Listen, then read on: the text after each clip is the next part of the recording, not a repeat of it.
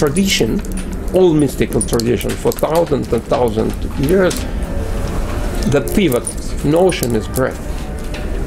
So this is my question. You know, this is. You know, this is also our point that in the West, you know, breath is seen only as a very important, vital physiological function, but that's all. But in many of the ancient cultures, the breath is something that connects us with the external world, the air, our body, the lung, then the psyche and spirit. So chi has, and ki in Japan have all those meanings, the same in, you know, like prana, of course, ruach in the Hebrew tradition, pneuma. You know, those are actually in Hawaii, ha means the same, air, you know, and the cosmic creative principle. Aloha is very famous. It means the presence of the living spirit and the breath. And the opposite, haoli, which they use for foreigners since the time that Cook, you know, landed. They used the term haoli for white people, which means no breath. No breath, haoli. Without breath. It's not that they don't breathe, but they don't have the real breath. Because there is also the notion in Taoist, which is called pneuma breath, jinti, which means, I would say, energized, or just energized, because jin, which means at the same time sperm and semen as such, and basically this is a matter of sensation. Matter, you know, just sublime matter of sensation. So just when breath is energized by the spirit. So when you have all those phenomena in spirit, isn't it so? So just from this point of view, you are being, you know, an ear, you know, all those mystic traditions, and you just focused it into one. In one very profound technique. So could you say several words from this point of view, what you are really doing? Are you specifically talking about holotropic breathwork? Yes. Yeah, because, you know, for me that whole area opened when I volunteered for a psychedelic session. So my first entry into this realm was chemical, but then we developed holotropic breathwork. You know, as an alternative, non-drug alternative to some of the things that we experienced and saw in these psychedelic sessions, which of course, again, is a sacred tradition, because there are many cultures that use plants as means of ritual, spiritual life. In Mesoamerica, they talk about the flesh of gods, you know, the mushrooms. Because basically all substances changes your breathing, changes your state of consciousness only through changing your breathing patterns. So just you know, you know that China, the usage of tea is again change of breathing, and tea also just makes really in Chinese civilization a very important point, just creating a different type of breath, because as far as I can see, the main difference between East and West, this is attitude towards breath, because for it's been, I would say, sixth feeling, you know, just sixth sense in Chinese tradition, breathe, because breathing which unifies inner and outer worlds, and just being a measure of the spiritual balance. You know, what is interesting in the West is that, as I mentioned, the breath became just a physiological function, but also the symptoms which are produced by faster breathing are all pathologized. So there is about maybe 10 to 15% of the Western population of people who start breathing faster spontaneously. It's called hyperventilation syndrome, and it is seen as a pathological process. So they would get an injection of calcium, they would get a Valium, they would get bag over the mouth to increase the carbon dioxide, and the doctors are not happy until it's over. Whereas we do the opposite. We encourage the faster breathing, like in many of the spiritual systems where you work with breath. And I would see the hyperventilation syndrome, so-called, as an effort of the organism to heal itself. You see, this process starts. Absolutely. But it's misunderstood as pathology. But it makes main difference between Eastern, I mean Chinese, and Western medicine. You know, just as a system of knowledge, as ontological, you know, just and gnoseological approach, you know, because in Chinese medicines and the all approach to life, you know, once you encounter with some problem, this is the chance given by spirit or God or heaven for you just to make a progress. And here you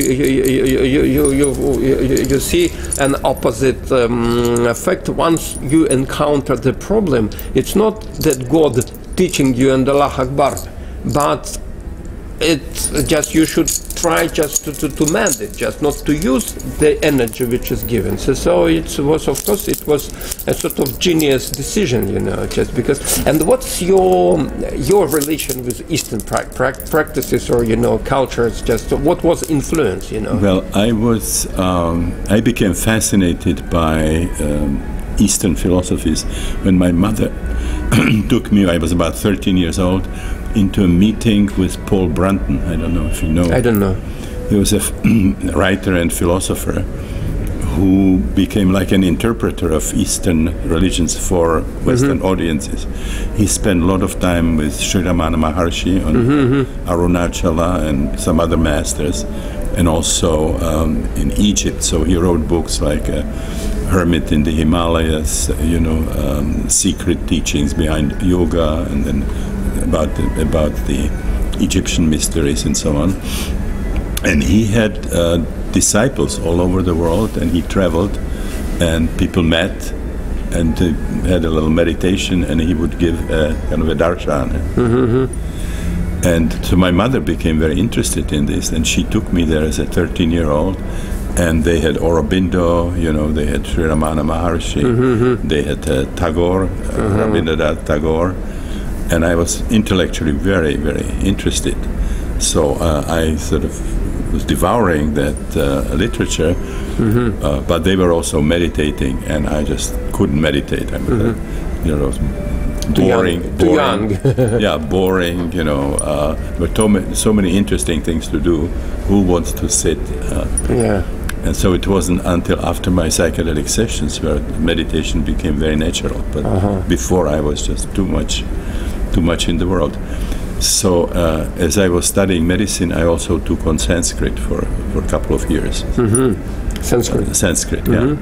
So that was my intellectual sort of approach, and I loved, you know, Hindu mythology and Buddhist mythology, but I had complete misconception. I thought these people, you know, in India, they don't have any work, they don't have anything to do, so they sit on the Ganges and they make up these stories. Like it's like what our novelists are doing, or when you're writing a book. And then when I started having psychedelic sessions, I mean, that whole mythology came alive. I mean, I you know, encountered Shiva and Kali. I mean, there's powerful presences.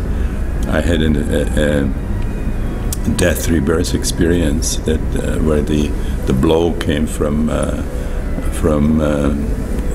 you know, Shiva Bhairava, the destructive force, and I had the feeling of being totally annihilated, and then sort of having this experience of kind of an Atma Brahman experience, and that just completely transformed my life.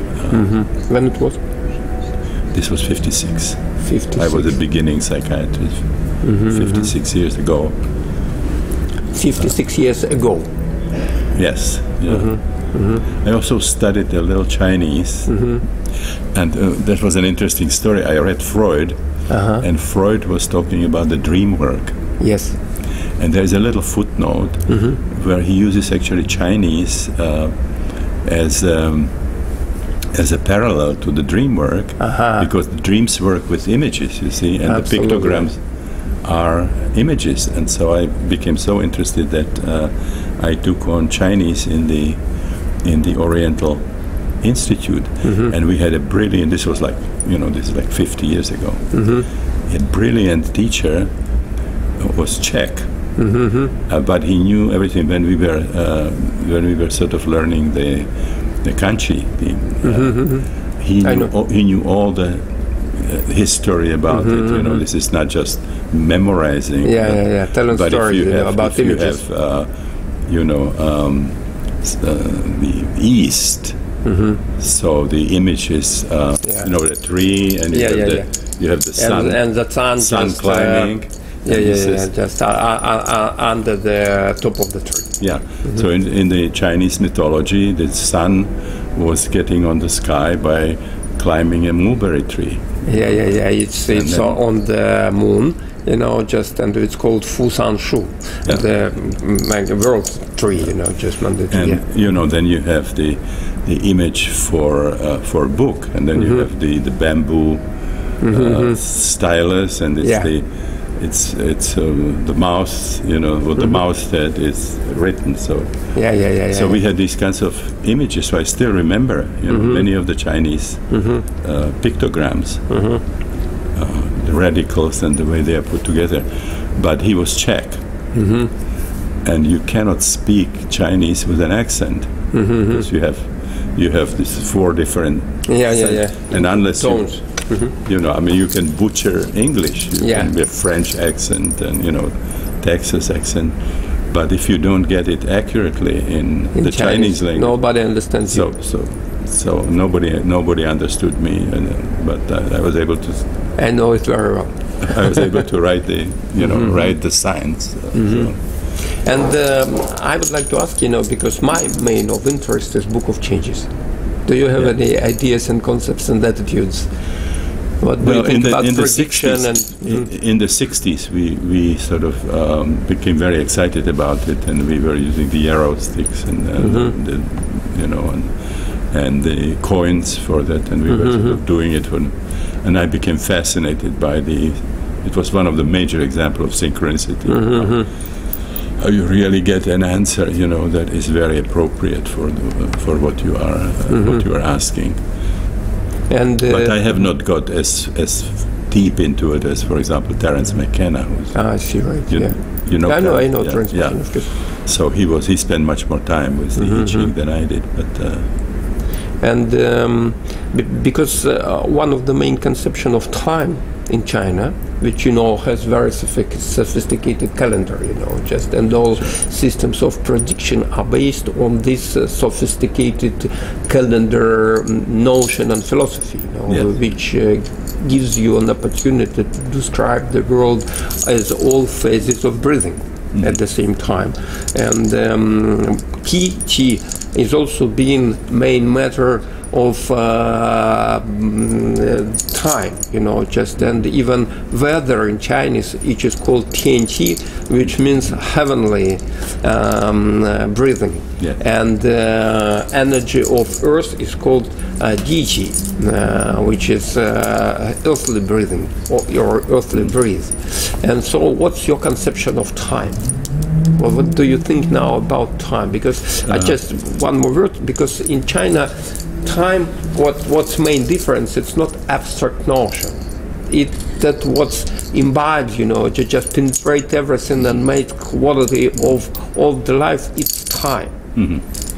Well, the main notion of time you get is that linear time is just one sort of way of seeing time. It's illusion.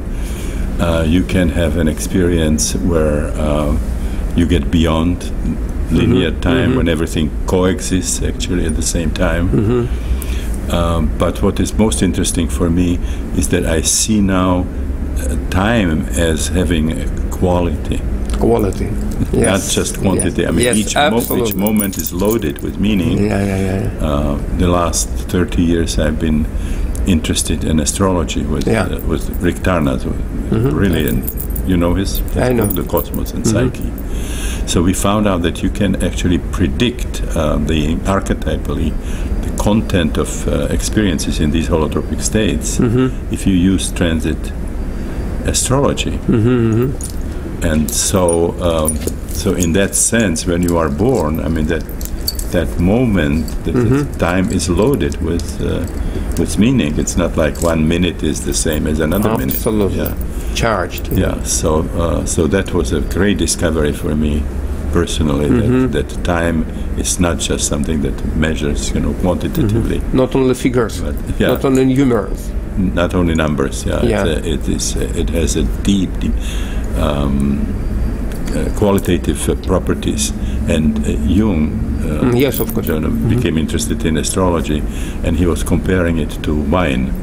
The wine, you know, that grows not only in a certain place, but at a certain time, has a very specific quality that carries somehow that every year moment. And every moment is different, you know, and it depends. So here we come to the point of action meaning, you know, what is an action in time? Because to my mind, because it's very difficult to understand all what's happening now on the planet, because we lost this feeling, capability to feel the quality of time, I mean, as a very accurate feeling. You see, the other, I had also the experience of time, which is very tantric, where you have this tantric image of this open mouth, and the present moment is being spilled out, and that's the only reality. The past is just a quality of the added to the present moment. So it's like the present moment is constantly sort of emerging, and the whole history is just contained in that moment. So I had that experience. There's a tantric image for that. The mouth kind of. And I see, right, spilling out. The present moment, kind of filled with all of existence, is kind of, you know, coming into manifestation. Something that you would be interested in. We had Christina and I were running international transpersonal conference. There was the one that was here was a continuation. It was in Moscow. Yes, I know. And we had one in Kyoto. And as we were doing it, there were some negotiations between American and Japanese businessmen. They had some problems. And there was a Japanese man who was a Jungian, who spent some time in Switzerland, you know, in the Jung Institute and so on. So he was a Jungian, and he was watching them, and he was laughing. He said they think because they have a translator that they understand each other, but they don't, because I mean the Western thinking and the Eastern thinking is based on completely different premises. He said, you know, the Western idea is the power center is in the middle, and then you have hierarchy, higher animals, lower animals, and sort of angels and evolution. So on. Whereas in the East, the creation emerges out of the void as a complete, you know, the complete creation. Wholeness, you know. And so he says it would be like Newtonian and Einsteinian physicists talking, and they would be using terms like matter, time, energy. But it would not be the same. They would have a different kind of concept behind it. So he said you would need a translator who would say, now when they say matter, this is what they mean. When this group says matter, it's really different. You understand? I understand this very, very clearly. Different thinking. They say you have the universe where the power source is in the middle. We have a universe where you know, it comes out of everywhere, cosmic void, nothingness, and it emerges, and there might be sort of seeming hierarchies, but ultimately the worm is as important as the king. They're all integral part of the whole. Everything sort of interconnected. And again, just when I've been communicating to Jose Arguelles, you know him. He's Jose Arguelles. It's about Mayan factor, just about the doomsday in 2012. Give me the name once more. Jose Arguelles. Arguelles. Yeah, Jose is the one who did the harmonic.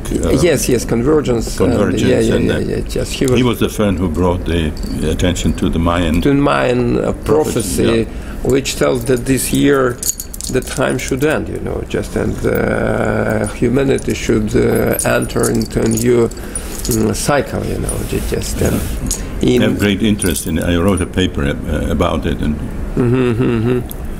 and it's the same. It's very similar, because there are some theories, and quite evident, just from China, that all this Mayan culture, from the point of view of calendrical knowledge, and is derived from Chinese. They say that some Chinese tribes just went maybe 7,000 BC, into America. Yeah, Joseph Campbell was actually showing the mythologist, showing some parallels between art in China and the Mesoamerican art. And again, the main similarity is calendar sophisticatedness, just calendar sophisticatedness. But the difference is that there is no any notions about the doomsday this year, just in Chinese calendar, which is being taught there. But anyway, this is again about breath. Well, when we say about breath, there is some breath in which you are being a director, just a manager, just from your inner self, and there is a breath in which is breath in you. Yeah. So what do you think from this point of view? Once you are getting in holotropic session, what entity you let to breathe through you? Well, we have. I'm a clinical psychiatrist by training. I understand. Something different now.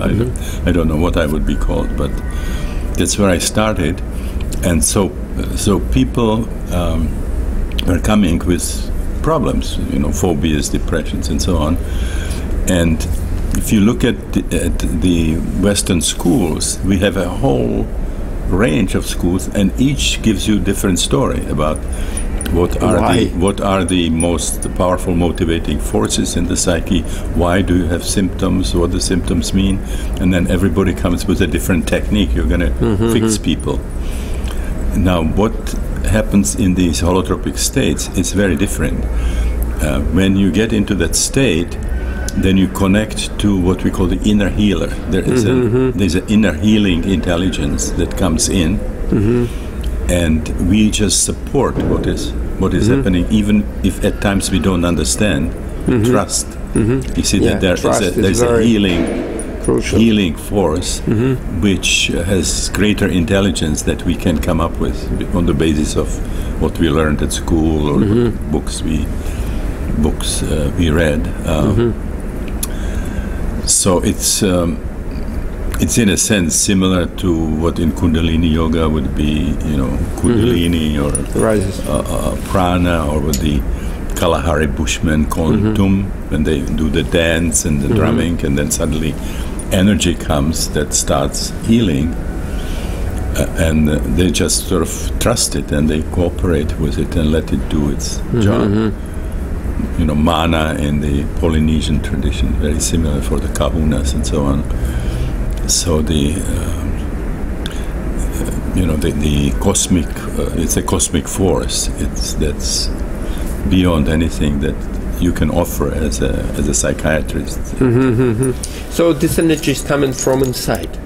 Yes, well, from inside or from beyond, or But it's an inner healer. So. Yeah. It came to my mind, just now, just when I'm listening to you, that it comes maybe through the different quality of breath as a matter.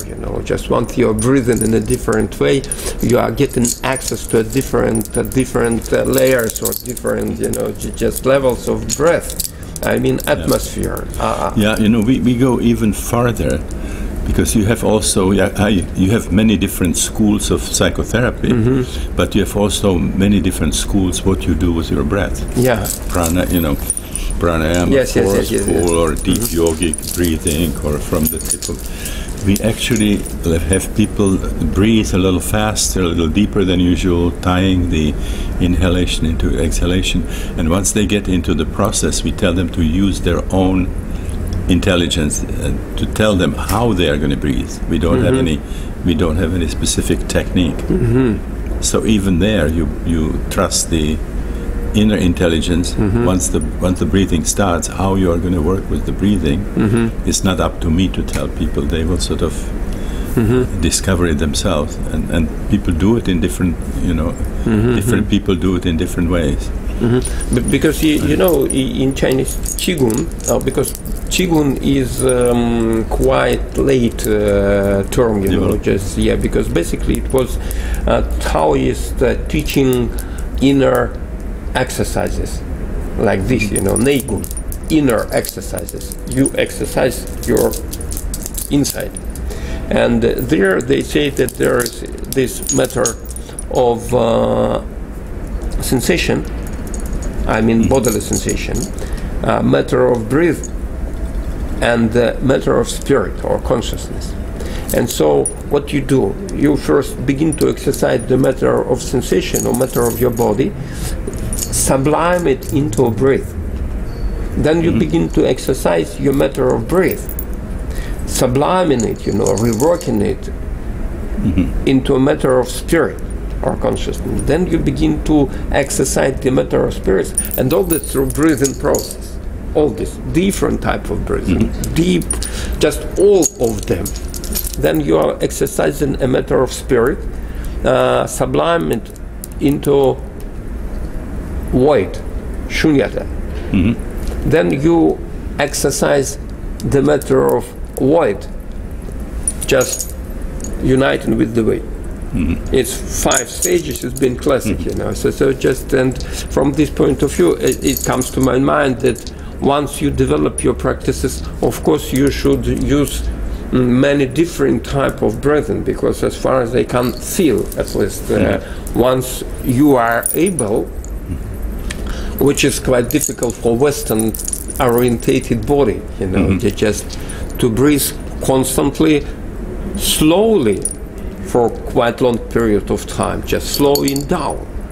You again must have very different experiences. What do you think about it?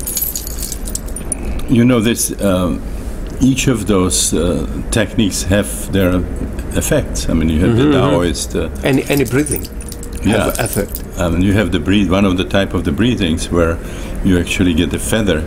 You have to breathe so that it doesn't move. It's more like getting it with osmosis.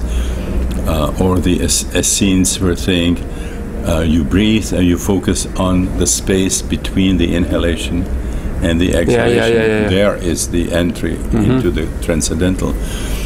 And you certainly can get, results with pranayama, the forceful breathing,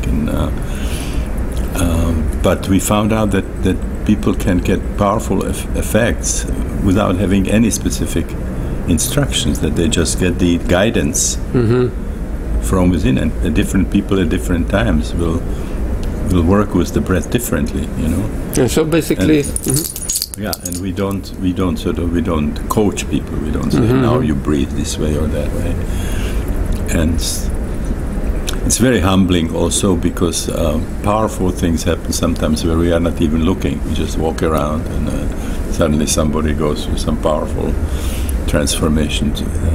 Very different from a situation where you think you are the healer, you are the doer, and you take all the credit and of course all the blame then if it doesn't work. there's a lot of in our philosophy. There's a lot of emphasis on the inner healer. They were doing it, in temple incubation in Greece, where there was a temple of Apollo, and they would spend the night there, and then they get dream that would actually, they either get healed in the dream, or they would get some kind of idea as to what they should be doing. And the therapeutes, the original name, the therapist, was not the doer who somebody that fits you. It's somebody who is an assistant who intelligently assists in the healing process, but the healing process is coming from the deities. It's not clear. Fair. And what would you say 3 main values of human life? Now, what is for you 3 or just 5? Just which is our main values? Just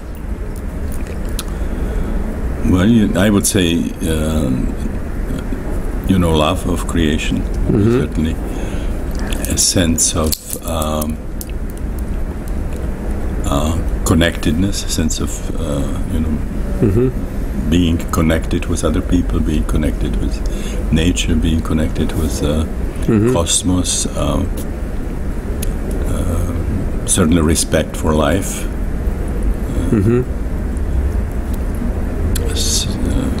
I would give, sense of adventure, being incarnate, being part of this phenomenal fact of existence.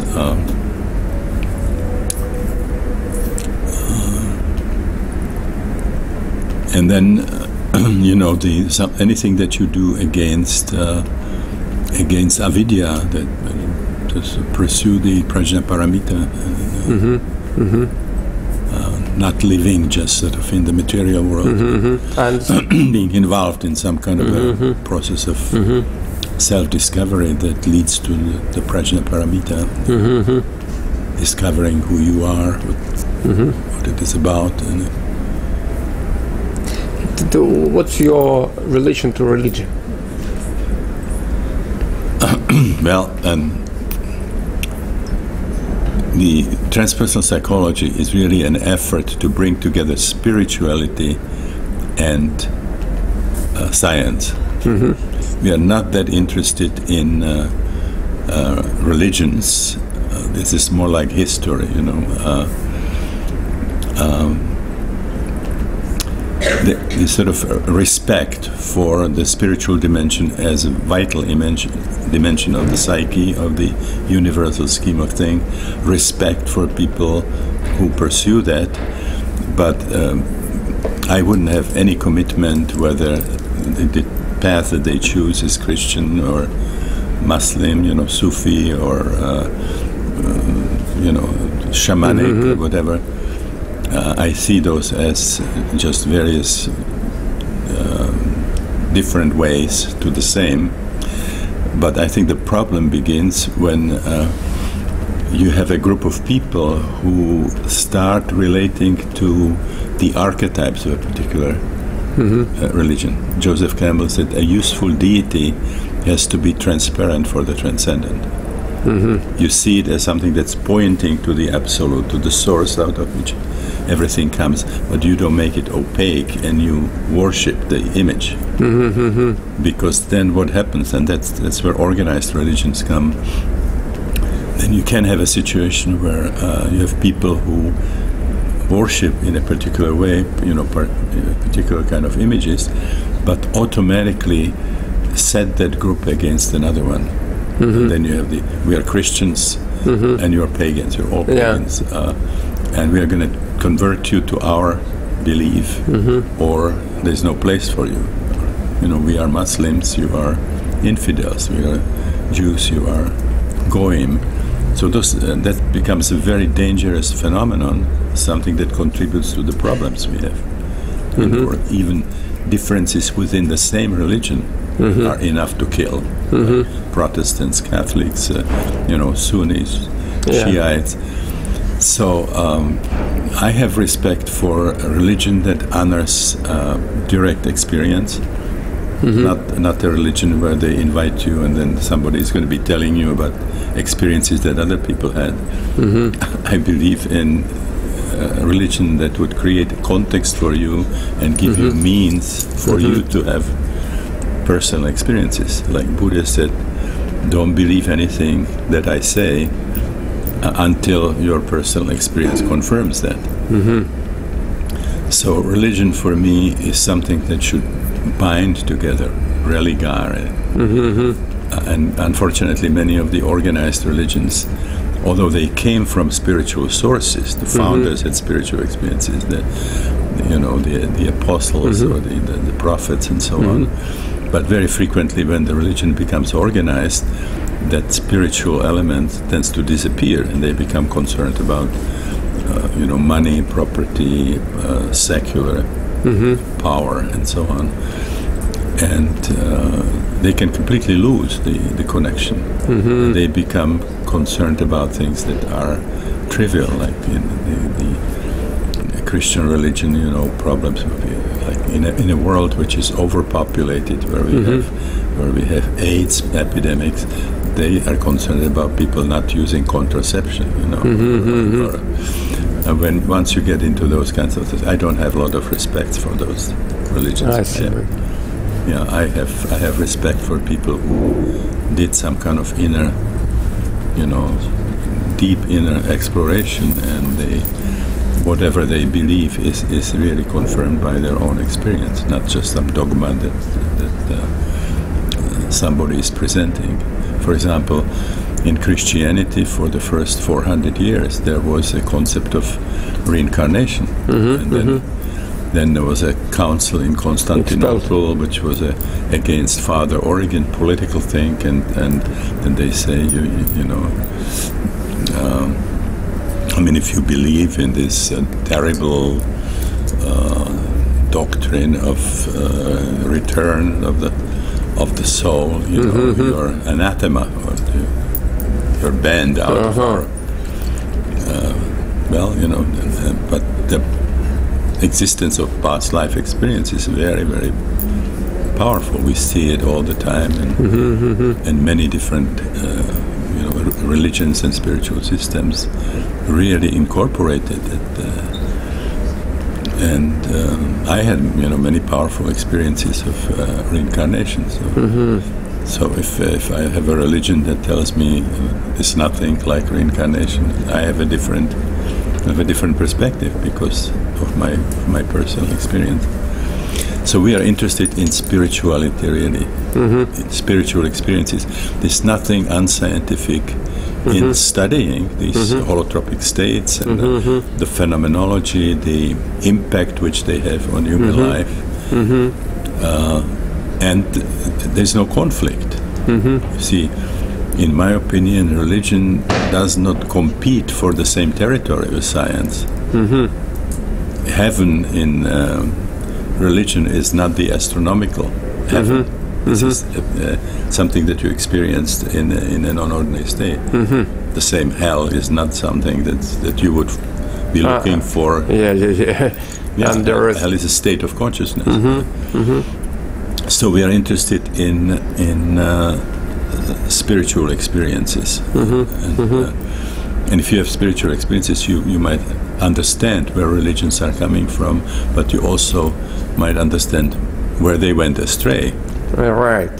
Like where they led you. Like the original message of Jesus was very different to what happened with Christianity, the Inquisition and the Crusades, and what you see in the United States, the fundamentalists and so on. All those stories which exist now. So, I'm interested in religions to the extent to which they are really close to the kind of original message that's based on real personal experience. When you get all the attritions, everything that happened historically, or the distortions, that involve battles, and I'm just not particularly interested. This is the I see, right. This is history. This for me is not very spiritual. interesting, very similar approach. And just maybe my last question: what do you think about the future ways of human being development? You know, just or where it goes, just and where it will be, whether it will be a spiritual way of life or technological, just like all it will be the mixture. What's gonna be a transition which you envisage, which you foresee? You know, just what real radical changes can happen in our history? You know, I don't know. I mean, I have experienced alternatives. There is one. That's what I'm absolutely sure about is that we are on a fundamental intersection now. When is the question whether our species will move to another level of consciousness? It's almost becoming a different species, getting over the violence and the greed that was shaping. Or we might exterminate ourselves. I mean, we might destroy ourselves. We might destroy the, many other species with us. So I think it's a critical period, and in that sense, I'm interested in the fact that the Mayan calendar is ending. End of time. Although I believe that what was meant was hopefully end of an era which governed by greed and violence and so on, and moving to another age rather than end. Apocalypse also is the revelation. Certain secret things are revealed to people. So I believe that we are on this really important, critical crossroads now, and you can see both of the scenarios unfolding. We are destroying the planet. I mean, what happened in the Gulf, Mexican Gulf, the spills and all this, and in the nuclear accidents and so on. So that, and I also see number of people awakening, you see, and becoming like a different species. I mean, I've seen many people who have done significant work on themselves. They would like to be called global citizens, not Americans or Czechs or, this is like Buckminster Fuller talks about this being planet, being a spaceship, Earth. The people who have done this kind of significant work, they don't see violence as an acceptable form of solving problems. They see that our high priority should be protection of life and protection of environment for life. We are biological creatures, and our primary concern is clean water, clean air, clean earth, which is feeding us. It's suicidal, to do things that creates an environment that's hostile to life. So that's one aspect that I really I'm convinced that we are in some kind of a critical situation, that we change into something else, or we are really going to have trouble. Now, there are, in the spiritual world, there are scenarios, and I had glimpses of both of them. Aurobindo, the idea that the spiritual will sort of come into the world and everything gets spiritualized, the material world gets spiritualized. But you have also, in the Hindu mythology, you have the concept of yugas. Yugas, yeah. And the universe is created and that's building up, and then goes to a really, really bad end and collapses, and then another creation happens. And both you find in sophisticated spiritual literature, both possibilities. So I believe that the universe is ultimately Leela. It's a divine play, and play is a very important notion. Yeah, and it's. I think it's ultimately impossible to reach certainty. This is how things are, because there's always can be some phenomenal surprise. It's very difficult to translate Russian word "igra," because it's not equal to play. How it's in Czech? Kosmická hra. Hra. Yeah, I think this notion in Slavic languages is deeper than Anglo-Saxon. Play or game, just play, game, fun. You have several notions which really give you a full description of this igra. Yeah, game is more like something that has rules, like football and stuff. It's a game. Play is more like you entertain yourself to be closer to the lila. I think cosmic play rather than cosmic game. Because in Russian, it was when they sing a song, заиграть песню. Играть. Играть песню, играть танец, пляску. And it's different. So I'm always in a little bit of difficulty just trying to find the translation of the Russian word igra, because I consider it very, very crucial notion, which only one can change the world. Yeah, people who do this kind of work with psychedelics, with breathwork and so on, they have great difficulties describing what happened. I mean, many of those experiences are ineffable. But even sort of describing certain experiences that they had, and those that are sophisticated frequently go to languages of cultures that had sophistication in terms of self-exploration. I don't have the term in Chinese. The Chinese, it's not enough. I see that Slavic is good. Igra is very good. It's very good. It's perfect, but all those, which I know, I don't know which is in Sanskrit, lila. It means maybe lila. Some of these people use actually the terms from Sanskrit or from Japanese, samadhi and kensho and satori and maya and lila. And you have sort of nuances in Sanskrit. You have nirvikalpa samadhi, savikalpa samadhi. You see the divine in certain form or without form, and all those things have very specific meaning. Whereas when we use terms like it's a cosmic illusion or something, it doesn't quite capture it, because it means something. Absolutely. They have specific Because terminology. in Slavic, hra at the same time means false and truth. At the same time, it's a mixture, just when you use false and true, just put it together and just manipulating those two parts of this universe. So what do you think? What is going to happen with to humanity? I'm just a little bit haunted with the idea that I should play some game here, just it may happen anything. For me, the question is, what do I want? What do I want with humanity to happen? And so just because I've been studying a lot of Chinese medicine, I mean, again, a notional structure of Chinese medicine, how the body is ill and how you heal, and how you should think, what mental what spiritual process must be in you. So I consider this outer body of the world, which is quite diseased, just at the moment, but at the same time, and at the beginning of our conversation, we said that disease only give you a cues, just where to go.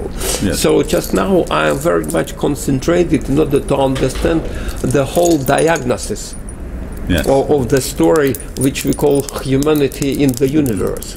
And so just I myself, I make my research mostly in Chinese whole body of knowledge in order to translate it into this Western, which is being basically Aramic, just from Abrahamic religions coming, here, because we are being the mixture of all those, as a text representation. So I'm now trying with all my effort just to put this Chinese way of seeing what is disease, what a pathology, you know, how you cure it, you know, just on the basis of knowledge. So I say it does not matter what's going to be. From the point of view of Chinese cyclistic science, there the big cycle is 26,690,040 years, and we are now just somewhere in the first part. It's 10,155,027 years from the beginning. So we have plenty of time yet for playing games, you know. Just so. But you know, my own approach is I know what I would like the world to be, and you know, trying to do what we can within our own range. I believe that when people go through this transformation, that they are becoming better people. That we have a better chance for survival, and I want to, you know, make my own contribution to that.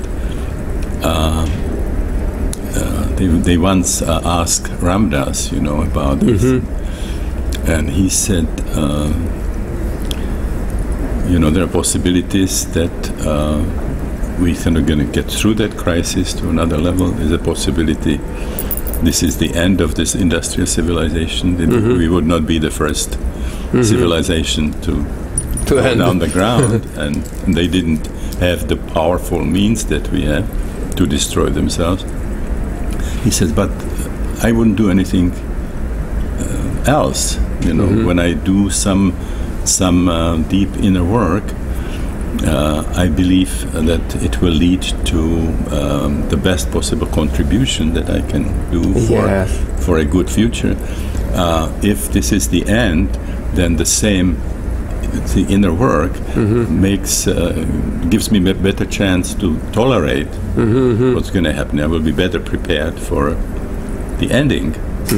And I'm again from the point of view of Chinese medicine, when you consider the whole body as a very intricate, very sophisticated system, which is existing not only in space and matter, but also in time.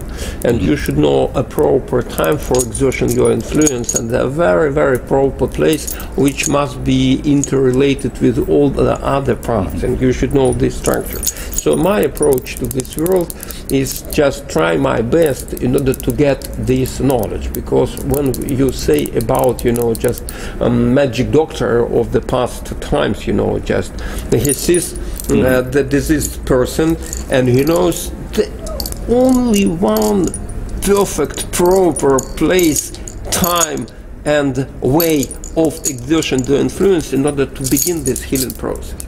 So, and my feeling that anybody who is able to take responsibility on yourself of trying to find this knowledge just will take it. And I say that it's not necessarily me, but at least I have chances. I have this also. I have this vision. I know just about the existence of those classic texts which really contain highest level knowledge as Book of Changes, you know, just which has been the basis of all sciences of China.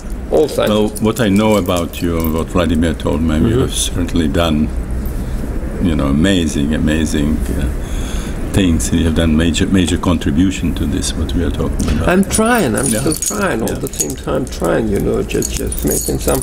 Let's try magazine or let's try cinema. So just if we finish, basically, you know, just. Yeah, we will have to go. Yes, absolutely. Thank you very much. I wanted to. Yeah, it was wonderful to talk to you. I just maybe I give you my references just, and maybe anyway. I suppose I always avoided to go to China, to the United States, just, but now just at last I've made visa. So if you come to California, let us know. I'll go to California. It's just Silicon Valley, and I'm invited to Deepak Chopra's Spirituality and Science into August. You know, just to be a speaker. Thank maybe. You so much. Yeah. So just I'll be there. Just I feel that I really have a connection with California. You should visit Esalen. I will visit. I will do because I'm also very much interested at the same time with Gregory Basin work. Yeah, I spent 2.5 years with Gregory at Esalen. Yeah, it's very interesting. It's very interesting, and I feel that what I want to do, you know, just to use all this Chinese stuff, knowledge, in order to make a parallel project which will be parallel and asymmetric to what's cybernetic. Yeah. Just to put a new dimension. Because the problem of all this psychology, there is no, what you say, quality of time in it. Yeah. I mean, very expressed with numerals. You know, related to it, Marie-Louise von Franz, who was a young student, she wrote a book about numbers, where numbers themselves have deep meaning. 1, 2, 3. Absolutely. She's going to 4.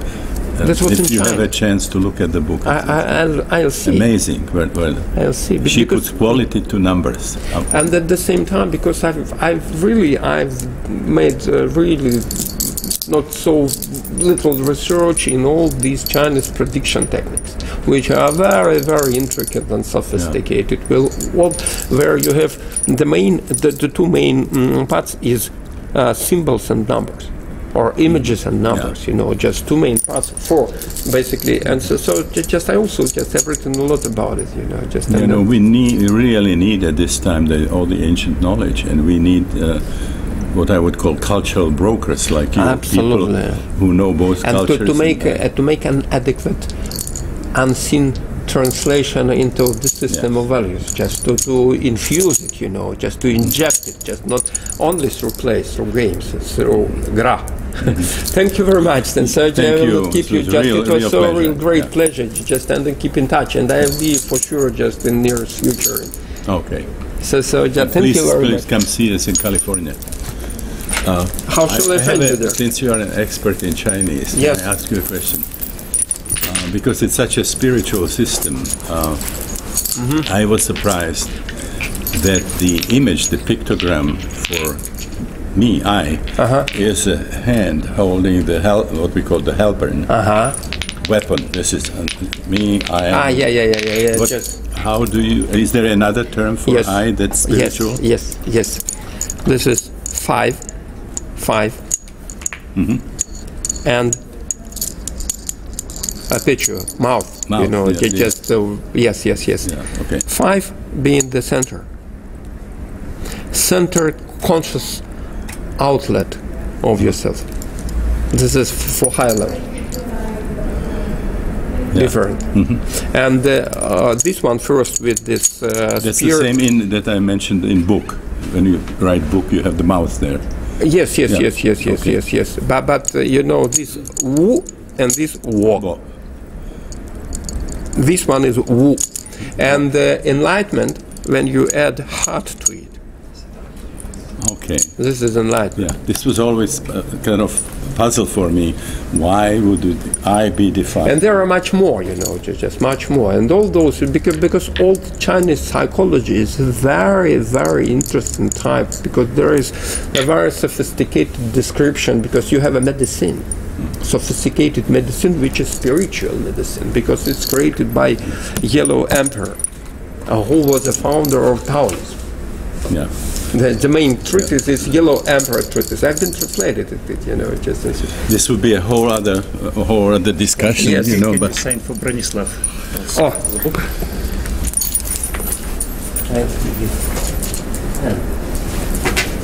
How are we doing? Yeah, in time. Perfectly in time. We have to go up and close the bags and look, make sure that.